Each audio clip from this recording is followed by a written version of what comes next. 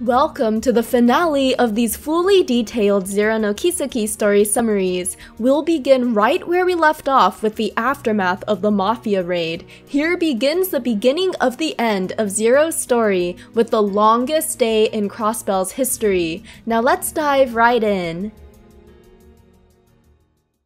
The morning after the attack begins like any other until Yona phones Lloyd. The news of the raid has the SSS heading off to investigate the aftermath. Arios and the other bracers are also discussing ways to deal with the tense situation. Officer Franz greets them right outside the ruins of the Heiyue building. Apparently, Detective Dudley and the 1st Crime Division are already interrogating Kao upstairs. The first couple floors of the building are absolutely wrecked, though the top floor oddly shows no signs of damage. Detective Dudley's inquiry only gets superficial pleasantries from Kao. The fact that the Heiyue branch manager is willing to entertain the SSS over the 1st Division has Dudley swallowing his pride and leaving the information gathering to Lloyd. Lloyd gets straight to the point and asks Kao what's the next plan for the Heiyue. His bold inquiry amuses Kao, so he humors the SSS and proceeds to answer. It's confirmed that the assailants last night were from Rivace, though the Killing Bear and his former Jaeger comrades did not participate in the raid. Randy finds it odd that the Heiyue fell so hard if their combat prowess is said to be basically equal to Rivace. It appears that while the fighting technique of Rivace remained the same, their strength, speed, and durability was out of this world. It's a no-brainer that the Heiyue will retaliate against all those who threaten their profits and standing. Since they still need intel on Rivace's new power, they've asked Yin to conduct a discreet investigation. It's also confirmed that the Heiyue have no knowledge of Kia besides the fact that the SSS rescued her from the auction. The only information they received beforehand is from a source they could not even identify, and it was only the mention about a bomb that would destroy Rivace. Finally, Kao admits to Lloyd that he hasn't felt this excited to plan and execute a full-scale operation in years. However, he's willing to give the SSS special consideration and time to figure out a solution to this escalating mafia war before the Heiyue goes all out. The four have a quick debrief outside. Since Kao has given them time before he launches a full-scale assault, they need to conduct an efficient investigation. Lloyd is most curious about Garcia's absent role in this. He has shown himself to only act with purpose and has demonstrated great command over his subordinates, so they need to confirm whether he ordered the raid. With that, the SSS heads over to Rivace headquarters. More guards than usual are seen stationed outside the building. Tio is able to pick up a complex mess of feelings from them, ranging from great anger, excitement, and anxiety. They definitely appear to be vigilantly guarding against any retaliation by the Heiyue. Unfortunately, this means that it's too dangerous for the four to approach now. However, as if right on cue, Garcia strolls up from behind them. He is willing to answer one question. Due to his Jaeger days, he was trained to never stage an attack with just sheer brute force. The Jaeger way is to wait for a favorable opportunity that would result in the least amount of casualties. This news confirms that Garcia did not order the raid. Both Tio and Lloyd comment that although the whole of Rivace appears stronger, they appear tired somehow. Reporter Grace approaches and says she has some info that would interest them.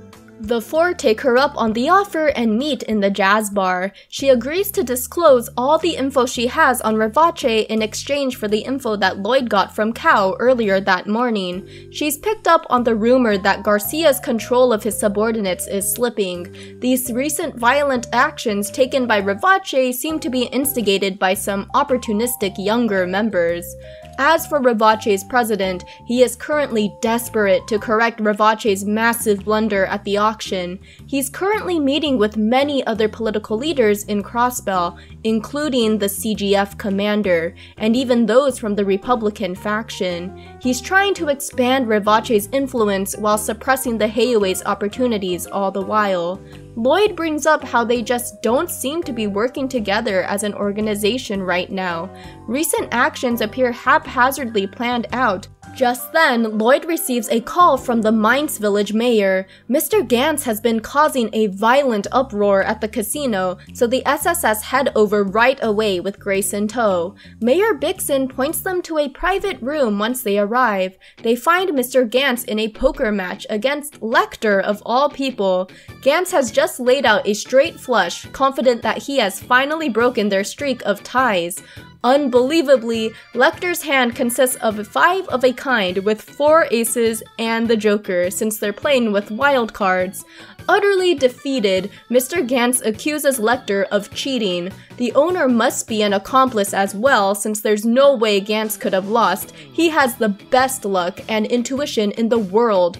In blind rage, he forcibly grabs the owner and throws him against the wall. Lloyd and Mayor Bixen barge in and physically restrain Mr. Gantz before he can attack Lecter. The former miner throws an adult tantrum before finally passing out from exhaustion. It took all of Lloyd and Randy's strength to restrain him for the entire duration before he passed out. The mayor can't believe how Mr. Gantz is acting, since he was a good-natured individual back in Mines Village. Grace wonders if he's been taking some strange drugs, though the mayor fears for Mr. Gantz's reputation and would rather not entertain the idea that he's taking these dangerous substances. But the SSS are able to convince him that checking for drugs is vital to Gantz's safety. Lloyd finds some strange blue pills inside the man's breast pocket. Tio's reaction is oddly quiet, though no one seems to notice. Strangely enough, according to reporter Grace, illegal drugs are rarely found in Crossbell despite the prevalence of the Mafia. Lloyd notices Tio's silence as they inspect the drugs again, but she says she must be imagining things. For now, they plan to report everything they've learned to Chief Sergey. Before they leave, Grace says they've grown a lot in just 4 short months, so much so that she's really expecting great things from the 4. She can't help but see Guy's legacy living on through them. Grace would know, since Lloyd's older brother helped jumpstart her career at the Crossbell News all those years ago. Chief Sergey suspects that all the recent cases are connected. Lloyd deduces that Rivache's new strength and the sudden increased abilities of Mr. Gantz are linked to the blue pills. Rivache is probably distributing these drugs to the civilians. The man that lawyer Ian brought up the other night is likely just another example of the pills' effects. Lloyd worries that the SSS will soon be unable to handle this major situation alone, especially since the 1st Crime Division is officially responsible for illegal substances. The conversation shifts right on time as Detective Dudley of all people enters Sergey's office. Dudley was planning on only cooperating with the chief at first, but he's ultimately convinced to hear the Special Support section out. On his end, it turns out that the 1st Crime Division has been ordered to direct all efforts towards Mafia suppression. Because of this, they're unable to continue their current investigation into these drugs. Though as of now, Detective Dudley suspects all the rumors behind this drug that can grant your wishes to be just urban legend. That's why he's so shocked when Lloyd shows him the very pills themselves. Coming to understand the reality of the situation, Dudley admits that someone in the police top brass was bribed by the Mafia to give this new order to the 1st Crime Division. Dudley can't stand how cowardly the police has become, and has no choice but to rely on the SSS to continue the drug investigation in his division's stead. Chief Sergey announces that the SSS is now working unofficially with the 1st Crime Division, and that in exchange for information on the drugs, Detective Dudley will provide intel on the Mafia's movements. The next plan of action is for the SSS to have Dr. Joachim analyze the mystery drug.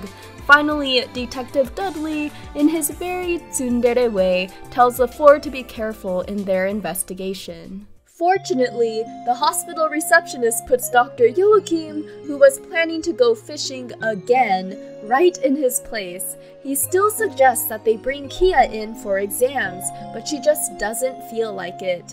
They present the blue pills to the doctor, hoping that he's seen them somewhere before, though, unfortunately, he's unfamiliar with the drug despite having worked with pharmaceutical makers from every country. The increased human ability due to the medicine is something he's never personally encountered either. He keeps 3 of the pills in order to run them through a thorough ingredient analysis. He hopes to be finished with the tests by the end of the day at the latest. While the SSS talk among themselves, Dr. Joachim remembers a strange rumor that was going around the pharmaceutical industry a couple years prior. A fanatic religious cult that was devoted to worshipping demons while rejecting the goddess had developed a new drug. By borrowing the strength of demons, the drugs awakened the latent potential in anyone who took them. Appearing to be quite bothered by this news, Tio finally asked Dr. Joachim if he heard what the drug was called. It was called Gnosis, named for true wisdom. Tio reels from the term, while the doctor wonders if there's some connection to the cult and the mysterious organization that had a hand in the liberal disaster the year before. In any case, Dr. Joachim will conduct the tests and consult with his colleagues, so the 4 will just have to sit tight and wait. Tio is still incredibly quiet as the 4 begin to head back to the city. The 3 finally ask what's up as they're waiting for the bus. Ellie notices that she's incredibly pale right before the younger girl collapses. Randy rushes to get help, then the scene cuts to Tio resting in Cecil's room. Cecil has the night shift, so the 4 can rest as long as they want in her quarters. Once she leaves, Tio tells the other 3 that they can ask her anything about Gnosis. They are relieved that she's awakened, though she tells them not to worry too much about her. But though the investigation is important, the others don't want to question Tio about it if it's going to cause her pain. Randy especially upholds her right to keep quiet if she doesn't wish to talk about it, since he too has a lot hidden away regarding his past. But if sharing her story with them will help ease her burden, they're more than ready to give her their full support. Moved by her friend's honest care, she begins her story. It turns out that she was abducted 5 years ago by that crazy cult Dr. Joachim was talking about. The kidnapped children were used as offerings in strange ceremonies at various lodges across Zemuria. As for the site Tio was taken to, the cult leaders engaged in live human experimentation. The children were force-fed drugs and had sensors placed all over their bodies. Every abhorrent method imaginable was used to try and push the 5 human senses to their maximum potential. They induced the children with hypnosis, resulting in severe mental trauma that strengthened their sensing of the supernatural. Tio was trapped in that horrid place for 3 long years, but despite her suffering, she considers herself the luckiest one, since she was the only child able to withstand all the experimentation. One by one, the other children disappeared, until finally, she was the only one left standing. It was then that she obtained her sensory ability to hear the final desperate cries of the children trapped on the other side of a stone wall. Right at that moment, Guy and the rest of his team stormed into the lodge and staged their assault. The resistance by the cult members was fierce, and the rest of the leaders committed suicide before the lodge was completely suppressed. Guy passed many corpses until he finally reached the ceremonial chamber where Tio was held. She was taken to the hospital to undergo an intense recovery, and the rest is as she's already told Lloyd before. What worries her is the fact that, even after hearing of Guy's passing, she wasn't very sad. Has she lost her human emotions in exchange for her sensory powers? She wanted to ask Guy, a person radiating positivity, how a broken existence like hers should go on living. But she never got the chance before he died. So for what purpose is she still alive? Ellie gathers Tio in a warm embrace, saying it's okay that she doesn't know. Lloyd says that in reality, there are very few people out there who have an answer to that question. He, Ellie, and Randy don't have an answer themselves. There's no need to rush finding an answer. The entire special support section can all continue searching together. Tio can't believe how much Lloyd has brushed off on Ellie and Randy. The genuine heartfelt message is cheesy and rather embarrassing, but it touches Tio's core and brings her to tears. After all the feels are shared, they head back to the city. Tio gets some rest, complete with snuggles from Kia. Meanwhile, Lloyd, Randy, and Ellie hear all about the major operation to suppress the cult lodges a number of years ago. At the time, Chief Sergei was the direct superior of two incredibly promising young rookies of the CSPD, one whom was Lloyd's brother Guy, the other was Arios McLean of all people. They both had incredibly contrasting personalities. Guy was boisterous and wild, while Arios was the serious and diligent type. This actually served their partnership well though, since their work styles complemented each other. So much so that they became known as the CSPD's strongest duo. They were the pride of Chief Sergei and, altogether, were an incredibly successful division. Because of their great prowess, they were eventually entrusted with a major international operation involving the DG cult. Though they're still unsure what the entire name symbolizes to this day, they know that the G stands for Gnosis. 6 years ago, the cult had over 10 lodges scattered all throughout Zemuria. They sacrificed dozens of children in their experiments, were in illegal possession of artifacts, and summoned hordes of demons. The one thing that remained constant across the various lodges was the use of the drug Gnosis. An international body consisting of each country's military, police, and bracer forces was called together to put an end to the cult. Notice from the bottom left in counterclockwise order, Guy, Sergei, Arios, Cassius Bright, and Zin Vathek. Sergei's group was charged with suppressing the lodge on the western border of Calvard near Altair City. This was where Guy rescued an 8-year-old Tio. The entire international operation was successful, and it was believed that the remaining cult members committed suicide or had a mental breakdown and died. For these reasons, it's incredibly troubling that this blue pill has resurfaced somehow. The chief brings up how they were never able to determine Guy's murderer to this day, though it could be any number of powerful organizations, ranging from Revache to the Society to the Jaeger Corps.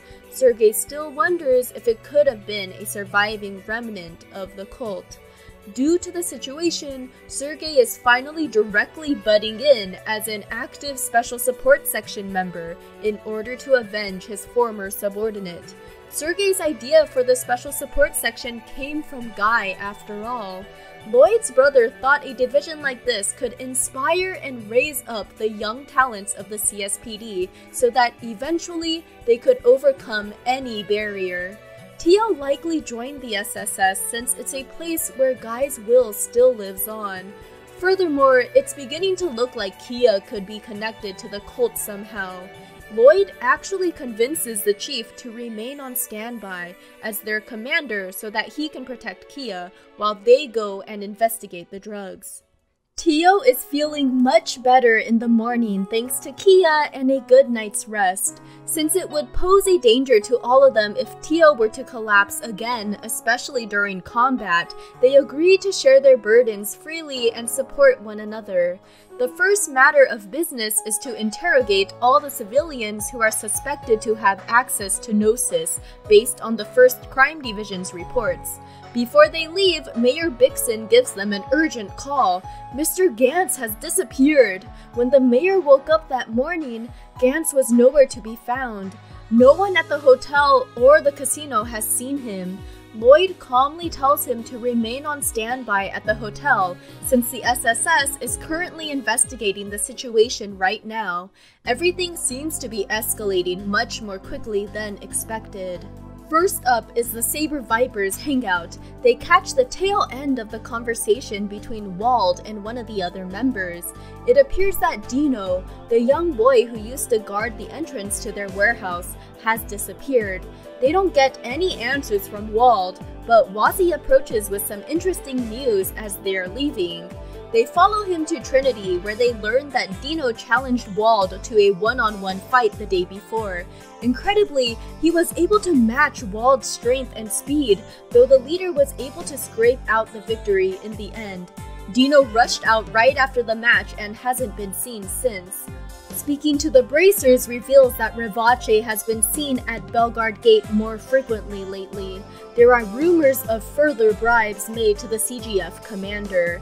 There's even more ominous news when they consult with Mr. Grimwood. He hasn't been able to get in contact with the businessman he's been following since the day before. Both the businessman's family and his company have no clue about his whereabouts. Mr. Bond from the residential district and Mr. Nichols from the Arc-en-Ciel have also gone missing. Risha and Ilya comment that Mr. Nichols was displaying a great but near frenzied performance. Though it was outstanding, his acting just didn't appear natural. The four exit the theater with worry. Each of the 5 people listed have completely disappeared. Lloyd suddenly receives a call from an impatient Detective Dudley. He's really hoping they didn't stick their noses too far into Rivace. Lloyd asks if there's a problem, and Dudley says something odd about the building before catching himself and telling them to continue along with their current investigation. He then abruptly hangs up, which only spurs the 4 to head to Rivace's headquarters. Oddly enough, not a single guard is posted outside. Adding to this is the fact that Tio can't sense any human presence coming from inside the building, aside for one person, who must be Dudley. It's even stranger that Detective Dudley is so shocked to find the building completely empty. Since the 1st Crime Division was keeping track of the Mafia's movements, shouldn't they be aware of this already?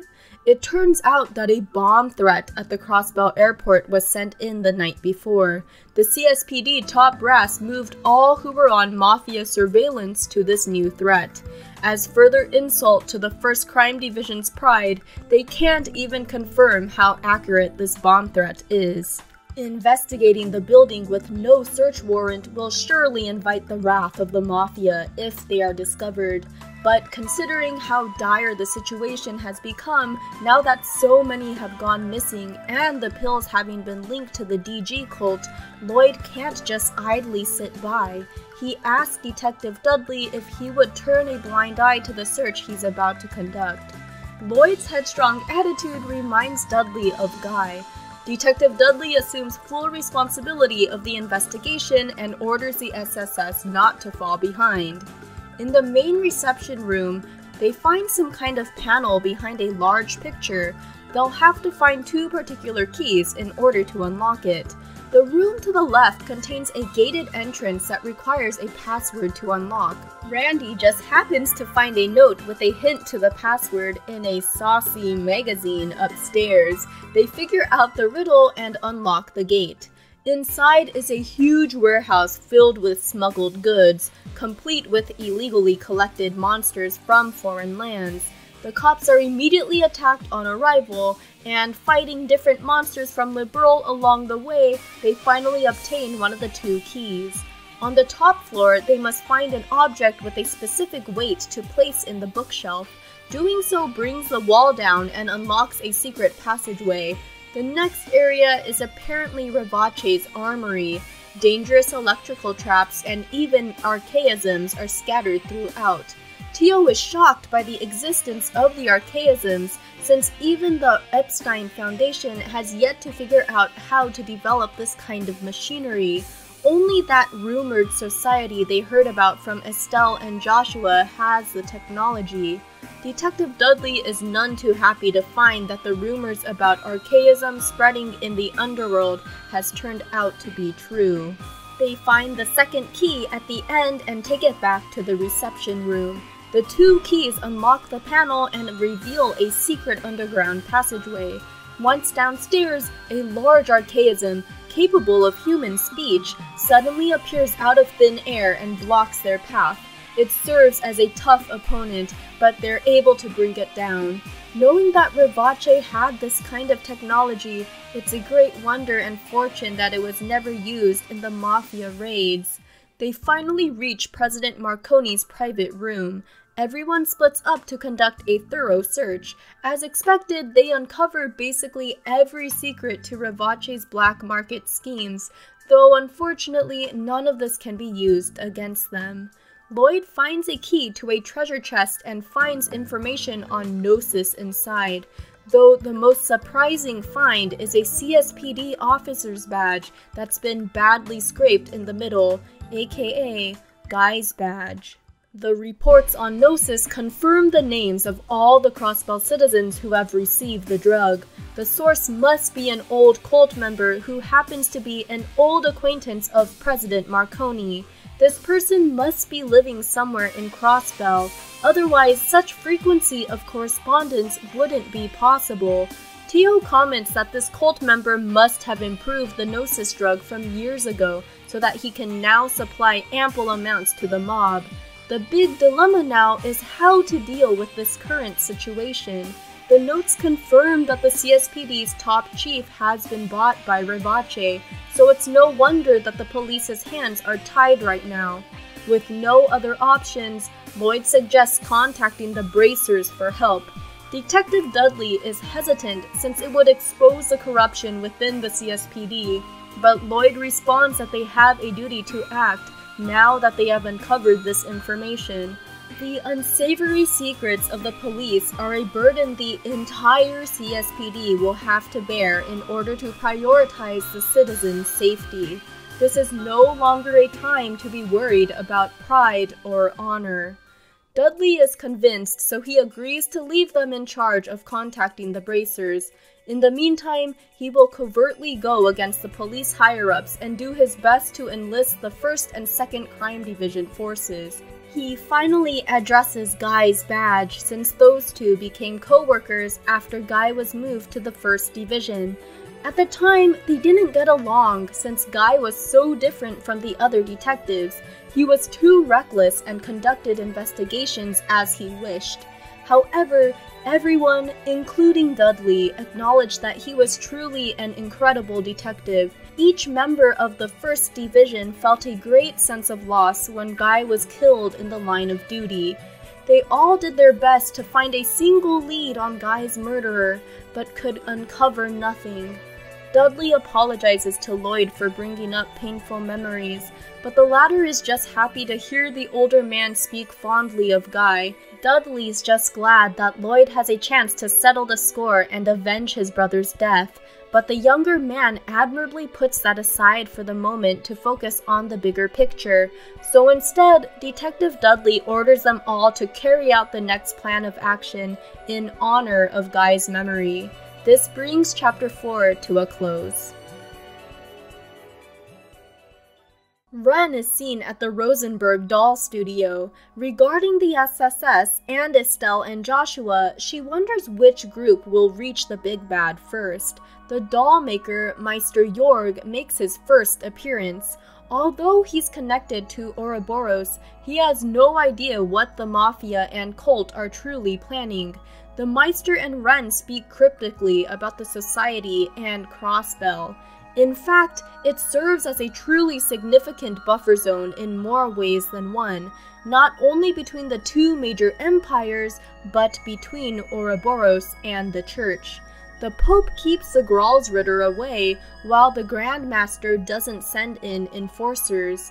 Meister Jorg is responsible for creating a system that connects to Crossbell's orbital network, despite there being no official cable running to his studio.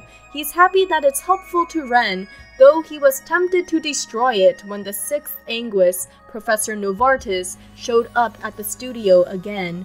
He's also less than happy that his new prototype model was wrecked in battle. Overall, the Meister just doesn't get along with the 6th Anguis at all. It appears that the repairs to Potter Mater are almost complete, so everything is set for the final gamble. Ren thanks Maester York for everything he's done for her, but he's happy to do it for Ren. She turns to Potter Mater and says they should enjoy a long afternoon tea break, since today will likely be the longest day in Crossbell State's history. At 3 p.m., the SSS is seen relaying info to Arios and Michelle. Though all the cult lodges were successfully suppressed all those years ago, it's not out of the question that some of the leaders survived if underground criminal organizations were willing to shelter them. The top priority is to find the missing people. Michelle heads off to contact the Bracers who are free, leaving Lloyd an opportunity to ask Arios about the time when he still worked for the CSPD. Back when it was Chief Sergei, Guy, and himself working as one team, they were regarded as the most accomplished and successful branch in police history, even ranking above the distinguished First Crime Division. But 5 years ago, Arios left for personal reasons, and the team was disbanded. Sergei was transferred to the police academy, and Guy joined the First Crime Division until his death 2 years ago. Arios left the police with determination, but he still remembers those early days spent with a quirky boss and an amazing partner. In some ways, he's actually jealous of the Special Support Section's proximity to each other, but overall, the Bracers and police have their own ways of pursuing justice. Bracers do so as a universal ideal, unbending to any political power, while the police do so even when having to consider difficult political hurdles. Guy was chasing after that dream, and Chief Sergei has worked so hard to establish the Special Support Section in an effort to realize that ideal. Lloyd and the others should continue what they are doing and find their own answers to pursuing justice. Estelle and Joshua return from a fun day out with Shizuku in tow. In the guild lobby, the four take Shizuku into their care. Arios' daughter wishes the Bracers luck and safety, while the Bracers tell the SSS to entrust the missing persons case to them. The four of them should focus on that call from Dr. Joachim and any information that can be found out about that drug. Outside, the four are amazed that so many B-rank and higher Bracers are taking part in this mission. Shizuku knows that, in the past, her father used to work for the police. She's aware that it's complicated, but she's happy to see the Bracers and police cooperating for this mission. The great news is that, in the meantime, Shizuku and Kia can play together. The five of them then return to the Special Support Section building. Hours pass and the sun begins to set. It's now 5 p.m. and they still haven't received a call from the doctor. Chief Sergei takes over as contact with the guild and tells them to head over to the hospital to get the test results directly.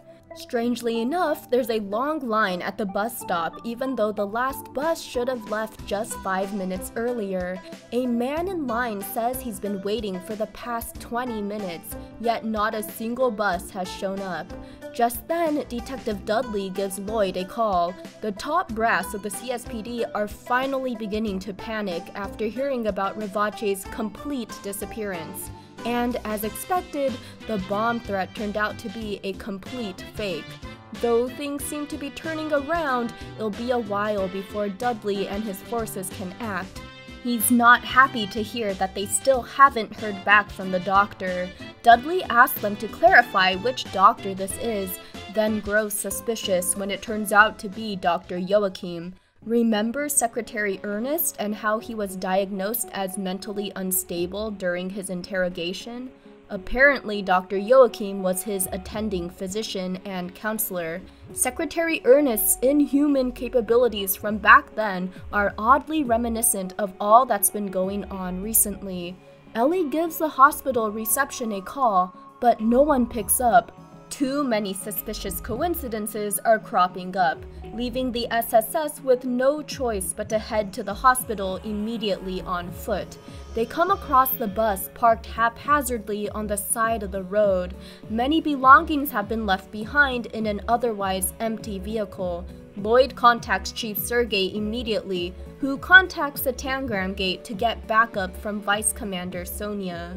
They finally reach the entrance to the medical college at 6:50 p.m. The gates are closed and not a single light is on inside the entire building. They are suddenly caught in a pincer attack by some Vervace members and their war dogs. After a tough battle, it appears that the Mafia goons are finally down for the count. But Tio notices that she feels no sense of human emotion from them, just like her time in the cult lodge. The Mafia members growl and get right back up, surrounded by a strange purple aura. Suddenly, 2 needles pierce the men as Yin appears beside Lloyd and the others. The Mafia goons are not dead. He only used acupuncture to cut off their chi flow, which will ensure that they remain unconscious for a while. He's here on Cal's request, though he didn't expect Gnosis to be an actual drug. Tio wonders where the hey we have heard of it, but Yin only knows about as much as the SSS does. Because it is a complete state of emergency, Lloyd asks if Yin would cooperate with them for the time being. Yin agrees, though states that he'll move on if the 4 of them become a hindrance. The priority is to check on the safety of the people here and get information on the situation from them. They enter the cafeteria first and find 2 Mafia goons on guard inside. Once they're knocked out, Tio notices how she felt no human emotion from them either. It's highly likely that they are being completely controlled by the drug and are unable to think for themselves. Yin confirms that such puppeteering techniques through drugs and hypnosis exist in the East. They move further into the dormitories and find the kidnapped bus passengers. The bus driver tried to resist and was shot, while the rest of the passengers were held at gunpoint and were forced to walk all the way to the hospital. Lloyd tells them to stay put for now, and the SSS head to the next room. Here they find the head nurse and the injured bus driver and hospital security guard. Nurse Martha confirms that the other hospital staff and patients should still be in the main building. Lloyd and the others leave the care of the injured patients in the nurse's hands, then continue upstairs. They encounter some more Revace goons and confirm the safety of some of the other nurses. They pick up a key to the main building and finally proceed to the main lobby. They enter to find it completely empty. Yin and Tio sense the presence of many people scattered throughout the building though.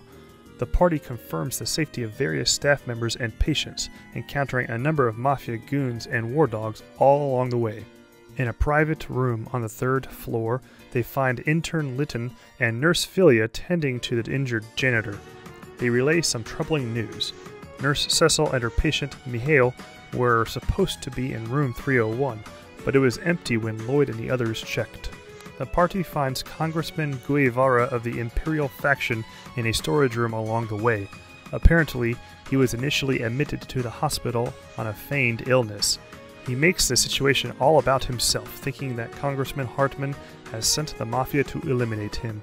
He pleads with Lloyd and the others to take him with them, but they don't have time for him right now. He's asked to go back to his room, but he continues to make a fuss, prompting Yin to bluntly state that he's too annoying. The assassin even asks if he can put the congressman to sleep, but there's unfortunately no time for teasing the pitiful man. He finally heads back to his room. They reach the rooftop and witness Cecil and her young patient surrounded by hideous monsters. Cecil begins to say her internal goodbyes to her loved ones as she prepares to shield the kid with her own body. Fortunately, Lloyd and the others draw the attention of the monsters just in time. The creatures are repelled to Lloyd's utter relief, since there's no way he could apologize to his brother if they fail to save Cecil and her patient. Young Mihail is carried back to his room where he can rest. Cecil finds it hard to believe that Dr. Joachim is the suspected culprit, and has no idea if he is still alive in the research building. He may have already escaped and left the other researchers behind. They also wonder where those eerie monsters came from, and Cecil responds that they just suddenly appeared from the research building. It must be hiding something, so they quickly proceed onwards. They enter the building and find a strange mist encompassing the entire premises. Tio senses that it doesn't affect the physical body, but the soul, while Yin confirms it seems to be some strange spiritual miasma. Fighting various creepy monsters along the way, they come across some professors who throw dangerous chemicals at them as soon as they enter the room. Thankfully, they all dodge it in time, as the professors come out of hiding and awkwardly apologize for acting so rashly. The party escorts the researchers safely back to the main hospital area. It turns out none of them have seen Dr. Joachim. They also share some eerie information that the monsters just suddenly appeared in the research building. Not a single soul from the Mafia has been seen in the building, and no one saw the monsters actually enter through the doors. One of the professors did see a man, who was not in Revace's black attire, with the monsters though. He was seen heading to the 4th floor. Searching the entire building finally scores them an authentication card that can unlock the elevator. They take the elevator to the top floor and are unexpectedly reunited with Secretary Ernest, who has been awaiting their arrival. His eyes are a creepy red since he's completely given over to his demonization.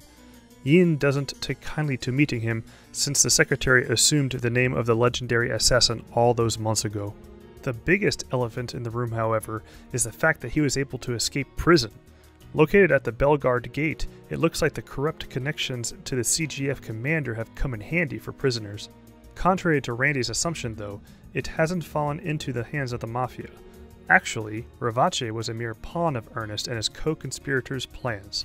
Under the leadership of the Great Comrade, they were able to control all the mobsters who took the Gnosis.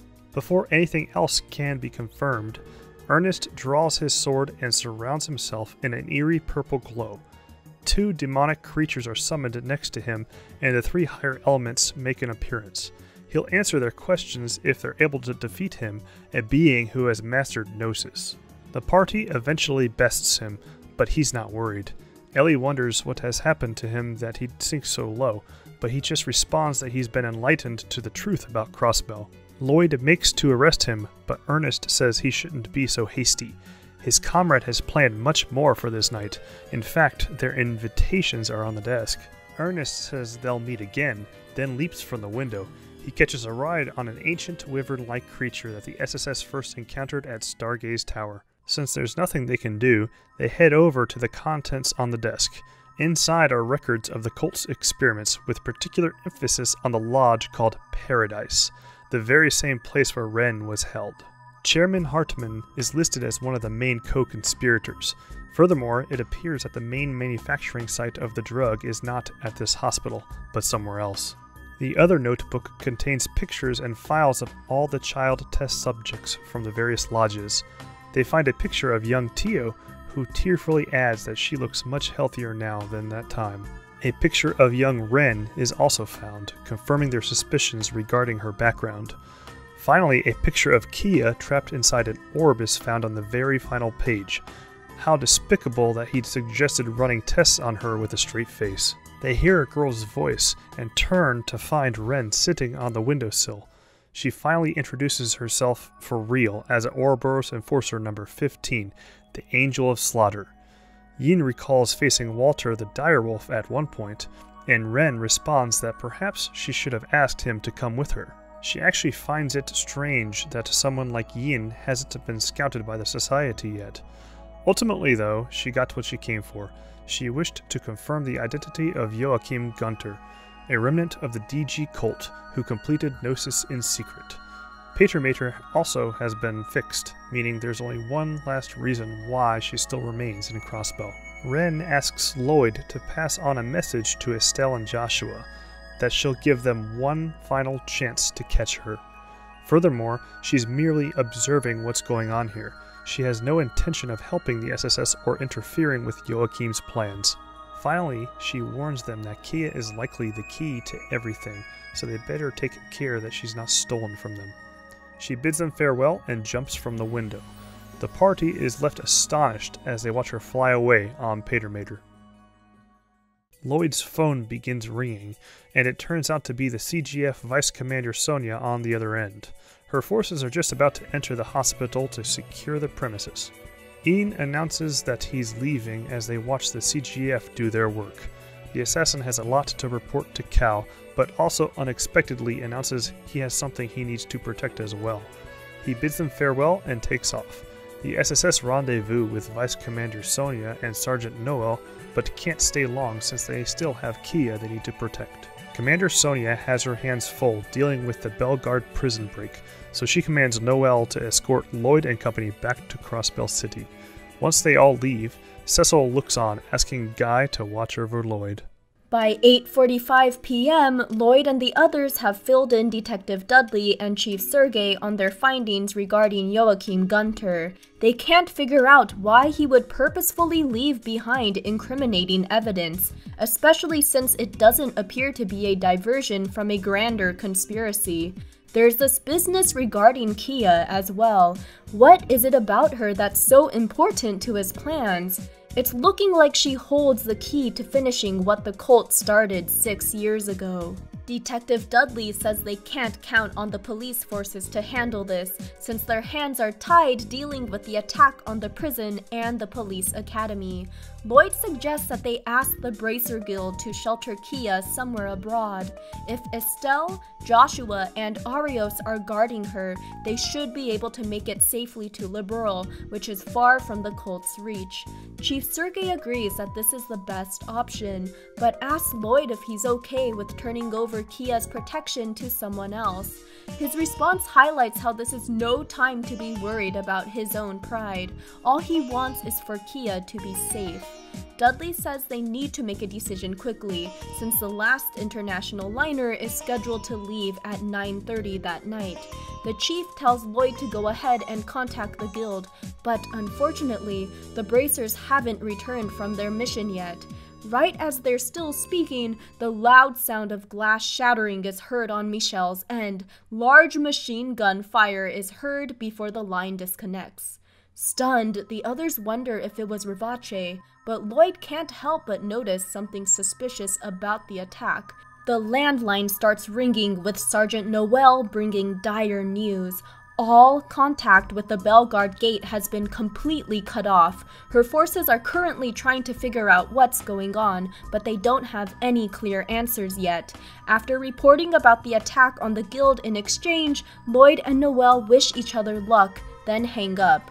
Zeit starts growling at the door, and Tio translates it as completely surrounded. Watch out! Chief Sergei takes full command and orders Lloyd and Randy to take Kia and Shizuku, while Ellie and Tio provide the escort. The chief and Dudley will bring up the rear. Thankfully, the young girls are very calm about the situation. Then heavy artillery fire shreds through the wall.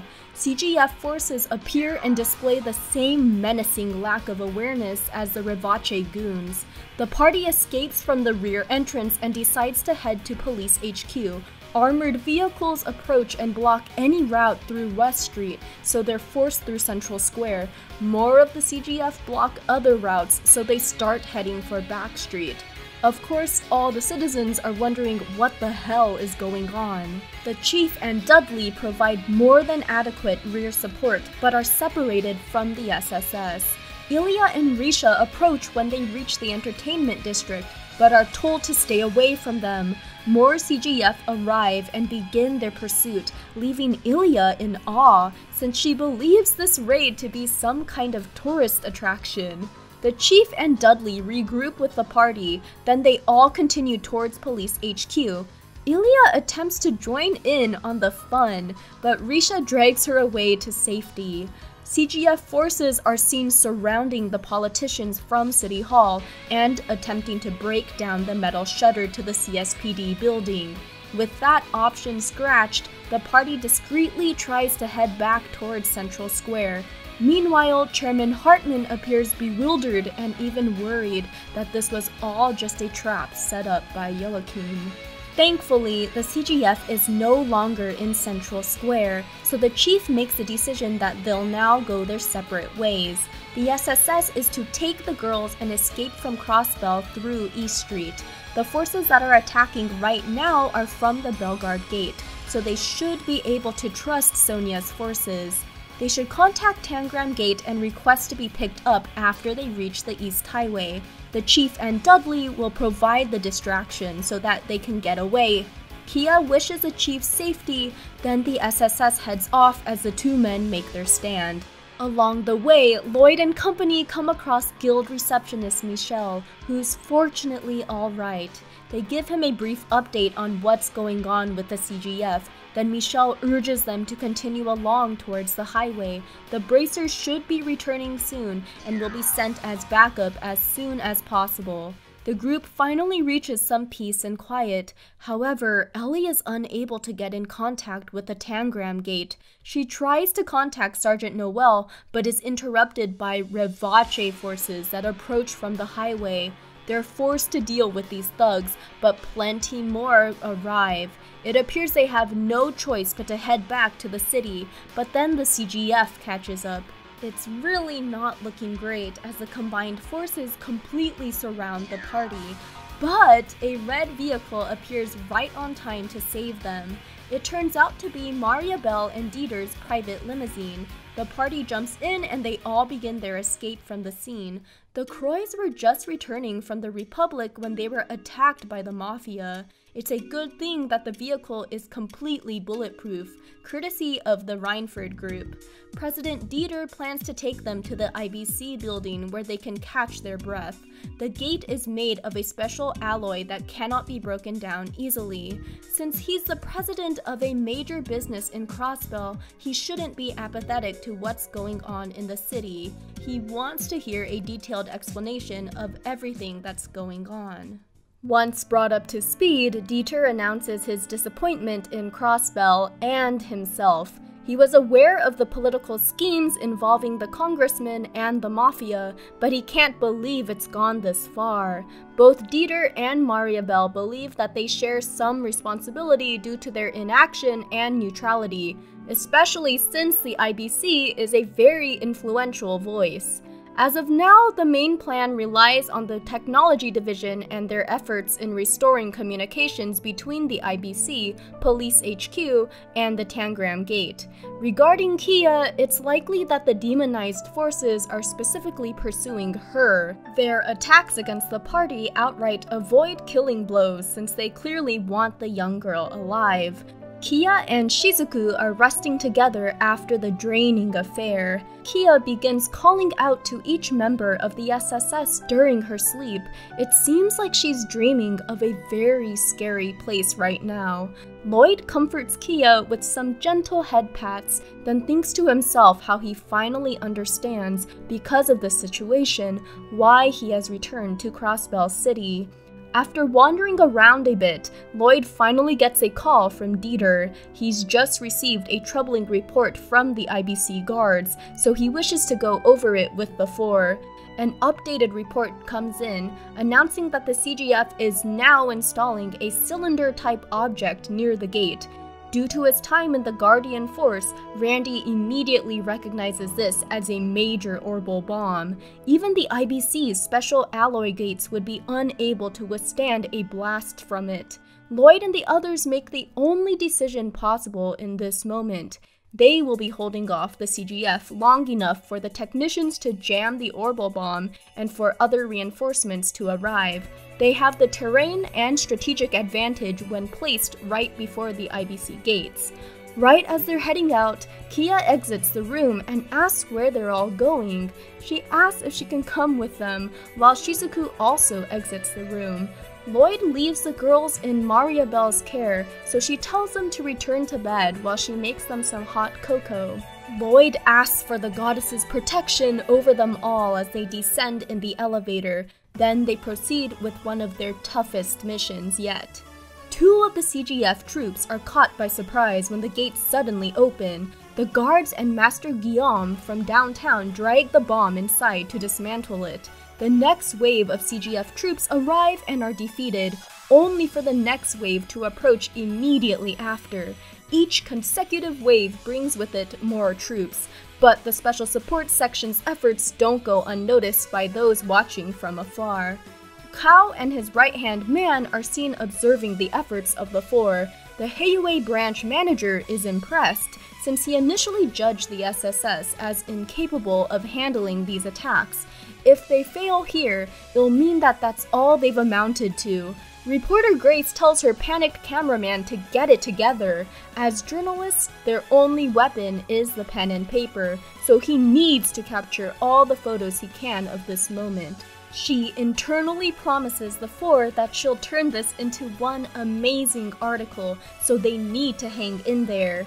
Warrant Officer Mireille finally arrives with her men and gives the SSS a tough time. The The fact that even she and her men were affected pisses off Randy. He uses the Jaeger war cry and powers up.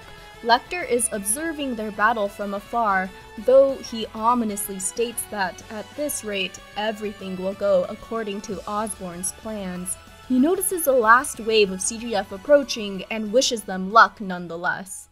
Unfortunately, this is a battle they can't win. Thoroughly spent and outnumbered, the SSS are brought to their knees. Randy's old co-worker, Loggins, approaches, though he's currently possessed by Joachim. If they want to know what he and the cult are planning so badly, they should just join his side. He offers them Gnosis, promising that they'll be able to attain the same level of enlightenment, though Tia won't stand to hear another word about it. Because of all the sacrifices, Joachim was able to piece together the ancient history of this land. He believes that fate brought the cult's efforts to this point, and he doesn't expect unenlightened individuals to understand. The one request he makes is that they return Master Kia to them. She initially served as their god's child, and now it's time to restore her to that position. Obviously pissed off, the SSS raise their weapons and threaten Joachim's forces, but before another unwinnable fight breaks out, Kia rushes out to shield the four. They shout at her to get back inside, but a strange blue glow begins to surround the young girl. She makes Joachim promise that he won't harm the SSS if she goes along with him, and he accepts. But Lloyd won't stand for it, especially since she shared how scared she is of those dark places. Kia's real feelings come out.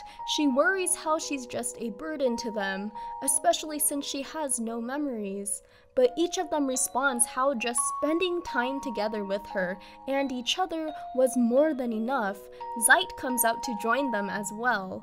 Lloyd finishes by telling Kia not to leave them, and she finally agrees. Joachim realizes that entrusting her to them was a mistake. He really has it out for all of them now, but before he can finish them off, the heavy-hitting reinforcements arrive. Arios makes quick work of most of the CGF, and Dudley and Sergei eliminate those who are left, then apprehend the man Joachim is possessing. Unexpectedly, Wald and Wazi, along with their gangs, make up the remainder of the reinforcements. For a bunch of amateur street fighters, they do quite well in repelling the trained forces of the CGF. Finally, Fran gives Lloyd a call, confirming that the communications with the police HQ and Bracer Guild have been repaired thanks to Yona and the IBC staff. Joachim's not worried about these additional reinforcements though, since his forces still equals the strength of 1,000 men.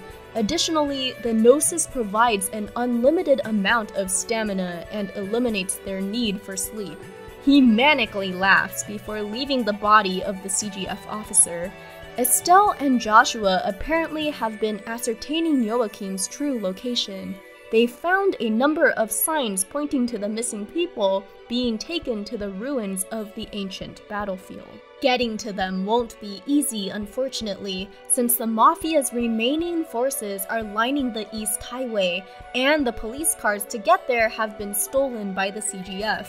Dieter shows up right on time and offers his bulletproof limousine. The older adults begin deciding who should go and who should stay behind, but the SSS say that they'll be the ones to go. Since Kia is the one and only target of the cult, their strongest fighters need to be defending this place. The chief butts in and states he's coming as well, since none of them can drive.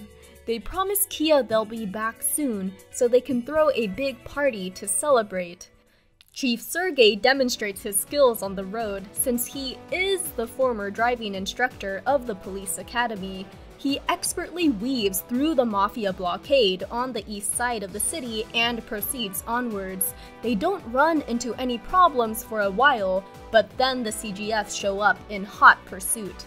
They fire missiles, causing Sergei to lose speed from having to swerve to avoid them. One of the armored vehicles pulls up to the side of the limo and fires heavy artillery that's able to pierce the bulletproof plating. The chief is hit, but he refuses to stop. It's the job of the older folks to pave the path for the youngsters. Tio senses that Sergeant Noel's lighter vehicle is catching up to assist them. She completely throws off one of the armored cars and keeps the other one busy. She connects to their radio and urges them to hurry on to the ruins. She'll take care of any remaining vehicles that are pursuing them. Now that the path is wide open, Sergei speeds along towards the ancient battlefield. Estelle and Joshua meet up with them outside the Temple of the Sun. They've finally gotten the entrance open to the ruin, and they've been waiting for Lloyd and the others to show up so they can begin the infiltration together. Lloyd relays Ren's message to the two bracers. Estelle sees that Ren is testing them to see if they'll really be able to accept everything about her. The final showdown with Joachim holds a lot of weight and closure for Ren, Tio, and Kia, so they need to put their best foot forward. The chief has patched his leg up, but uses his remaining energy to hobble out of the car. He needs to see his younger subordinates off on their big mission. He looks forward to the public validation the 4 SSS will receive once they take care of this case, so they absolutely must return. We arrive at a familiar scene from all the way back in the beginning of the game, except this time Estelle and Joshua are seen bringing up the rear. Blazing a path through various ancient monsters, they eventually reach a large stone door inscribed with the prototype eye symbol that the DG cult was inspired by. A large demon is summoned, and once it's defeated, they're allowed further entry into the ruins. The next part also mirrors one of the very first scenes of the game. The party observes a gaping pit exuding an ominous miasma. They descend further and further down the stairs and eventually reach a level that contains modern technology. This is most likely where Joachim developed the Gnosis to its current state. 2 mobsters approach them, but Tio notices something strange about their eerie quiet. All of a sudden, they start screaming and begin releasing a purple glow. They horrifically turn into demonic creatures, though fortunately, they turn back to their regular human forms after they are defeated. All in all though, the situation isn't looking good. The group presses on and finds various terminals scattered about which contain corrupted information of the cult's beliefs and Joachim's experiments.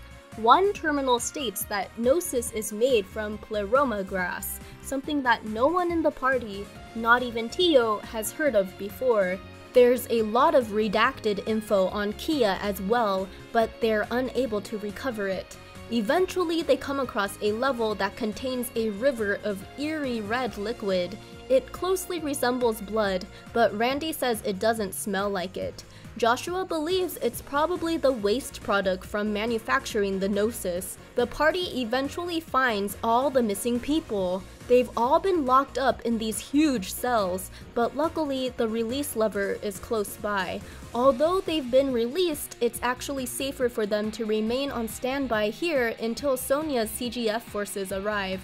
Lloyd and the others continue onwards and reach another hall of cells filled with President Marconi and other Revace higher-ups. President Marconi blames the Special Support Section for giving him no choice but to use the dangerous drugs on his men.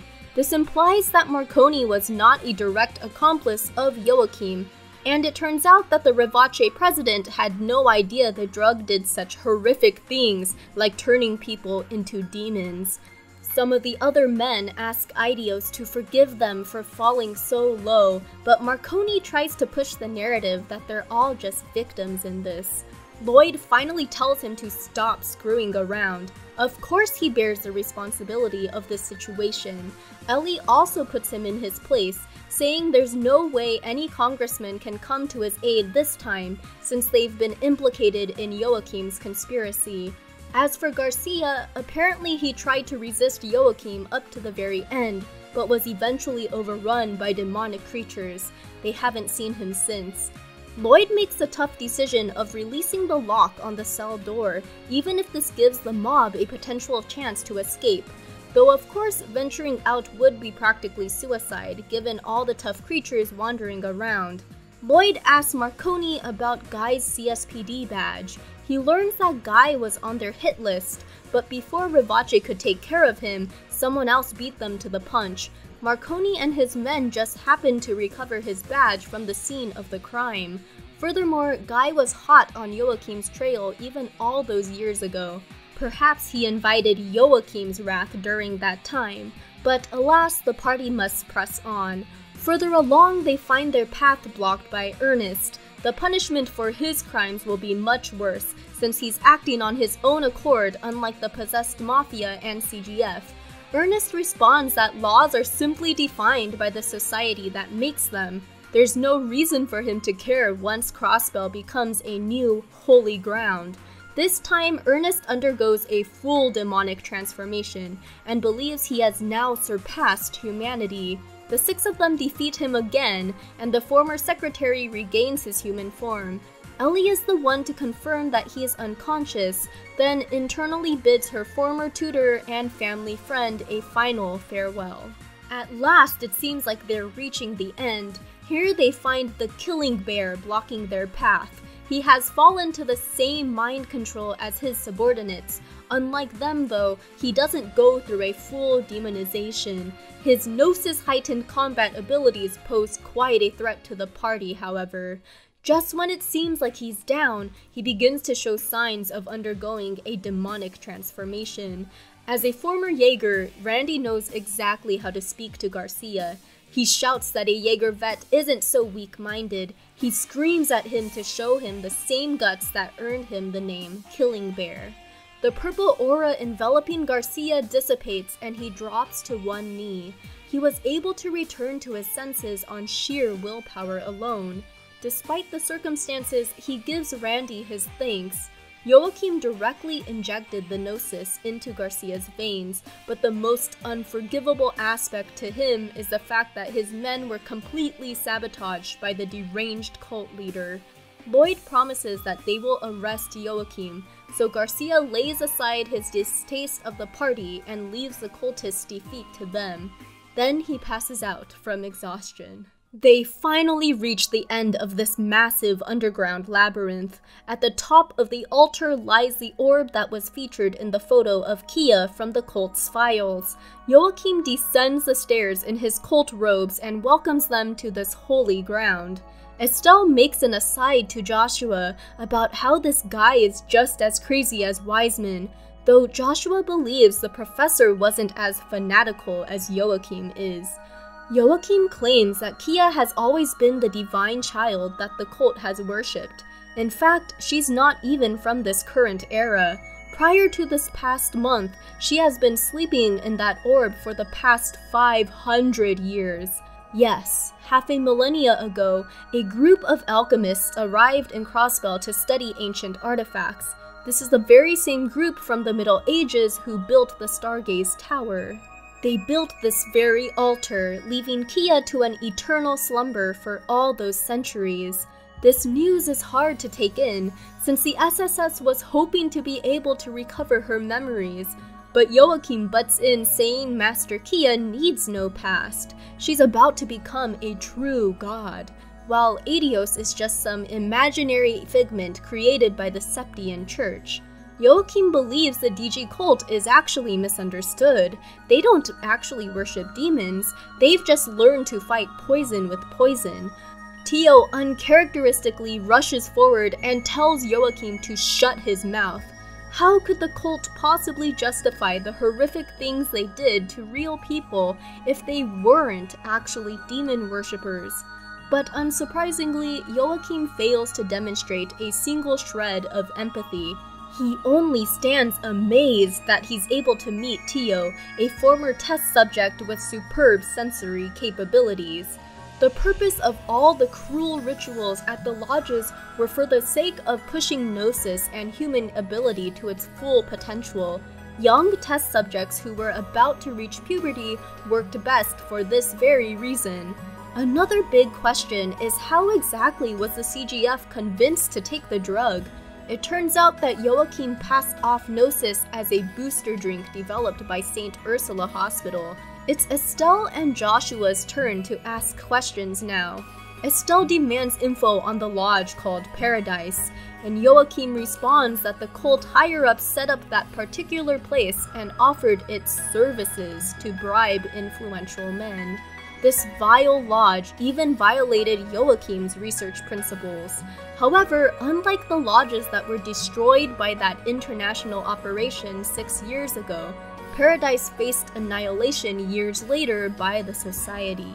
He disgustingly laments how he wished he had the opportunity to collect data on the genius test subject that was able to imitate the personalities of the other children. Estelle cuts him off, saying she's heard everything she needs. The two bracers hand the convo back over to Lloyd, who lays out all the criminal charges that Joachim faces. The cult leader summons an ancient orbital staff that holds greater power than many artifacts. His hair also turns white. Apparently, this is its actual color, since the gnosis he's been taking for years had turned it blue. The drug is also responsible for his inability to sleep, which has allowed him this time to work both on gnosis and on the hospital staff equally for all those years. The party is then thrown into battle against Joachim and his summoned archaisms from the Middle Ages. It finally looks like they've cornered him, but he lets them in on the true effects of gnosis. Not only does it enhance physical power, but other senses as well. He summons what appears to be the evil eye that Wiseman used back in Sky.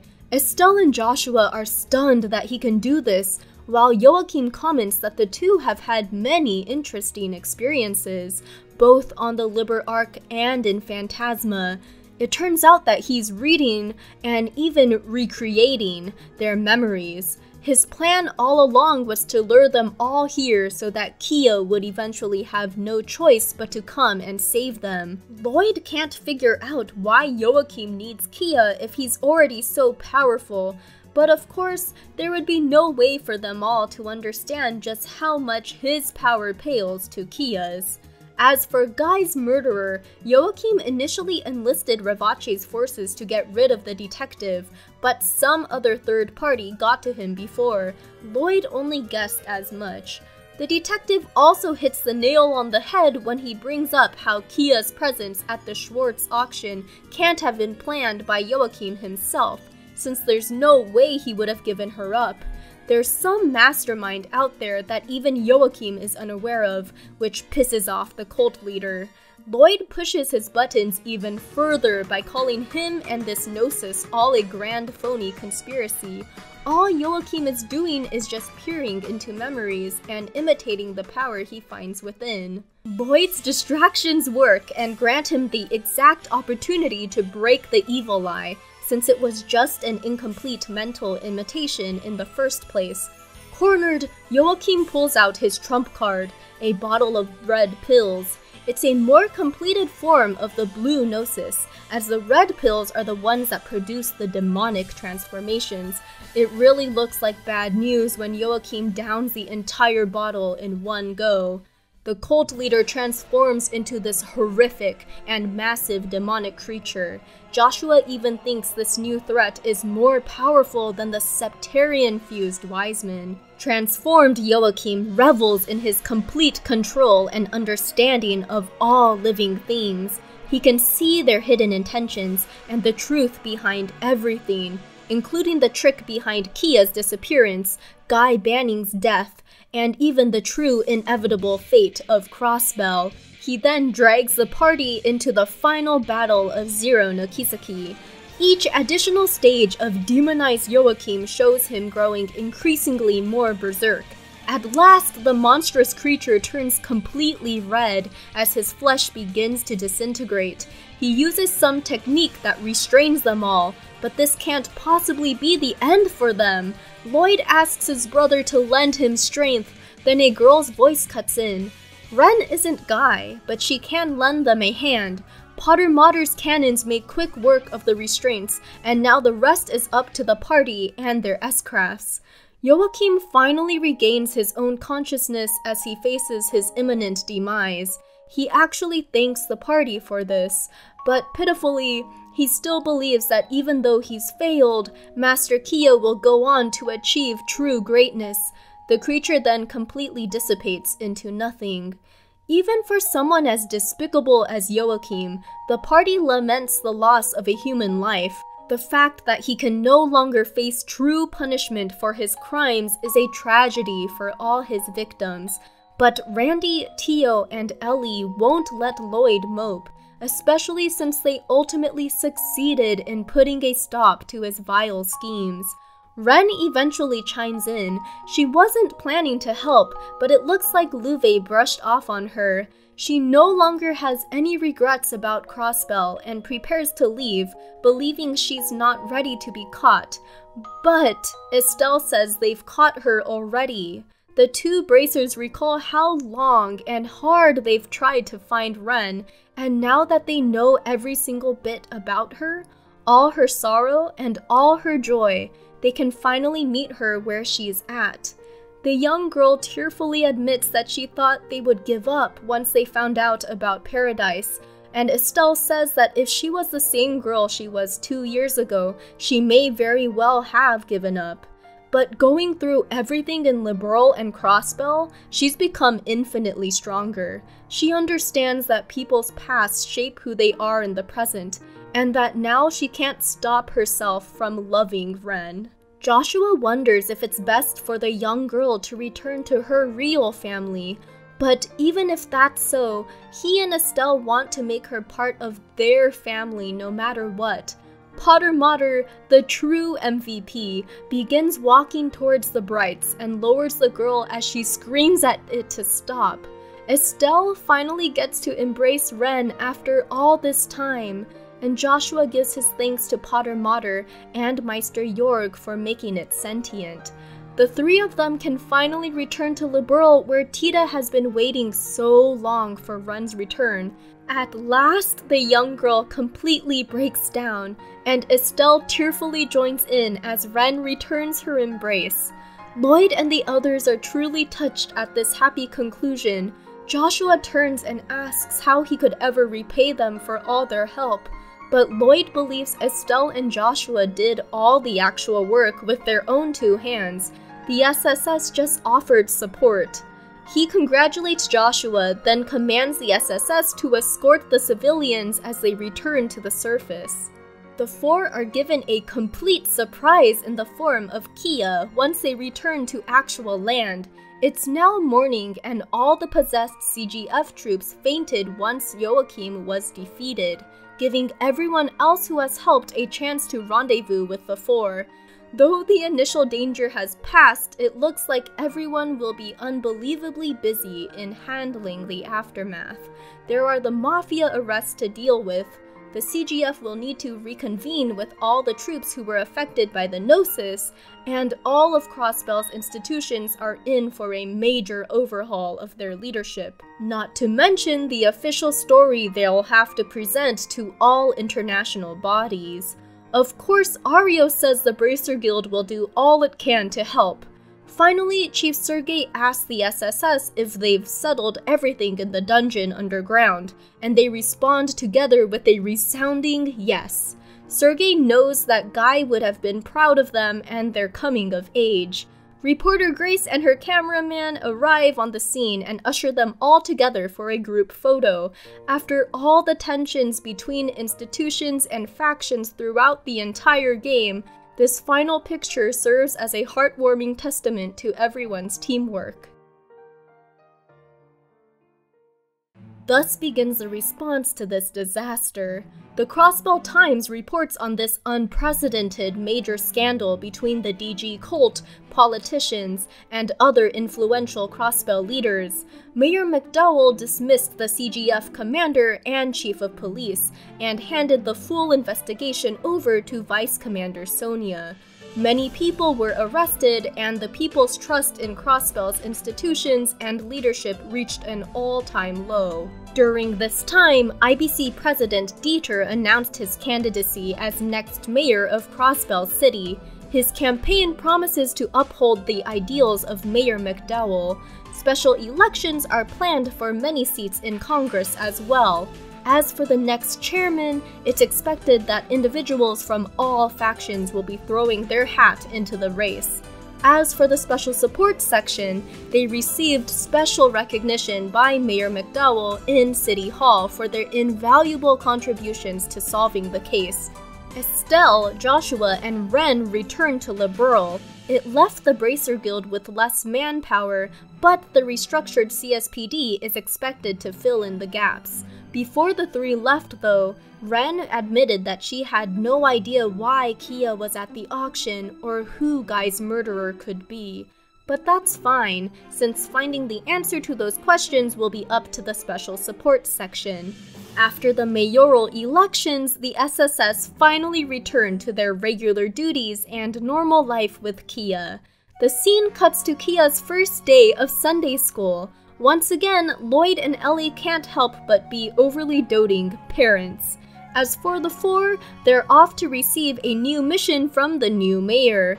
Zero no Kiseki ends with the SSS and Kia waving to the camera and shouting the feel-good "Ittekimasu," which basically means "we're off." So, what was your favorite scene or sequence of events from these final chapters of Zero? Thanks so much to February Night for helping me out with this video, and thanks to you all for patiently waiting for this finale. Join Feb and my Discord to chat trails and whatever else, and follow us both on Twitter for updates on our content. The Ao no Kiseki story summaries will start up as soon as possible. So excited to begin covering my favorite game in the series next video. So until next time, take care. See ya!